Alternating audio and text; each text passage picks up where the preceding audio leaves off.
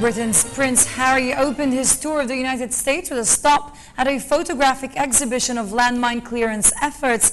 The event was coordinated by the Halo Trust, a charitable organization dedicated to cleansing war zones of mines and other explosives. Prince Harry was escorted by Senator John McCain and Guy Willoughby, the chief of the Halo Trust in North America. In his week-long trip to the U.S., the Prince will also be visiting Colorado, New Jersey, New York and Connecticut.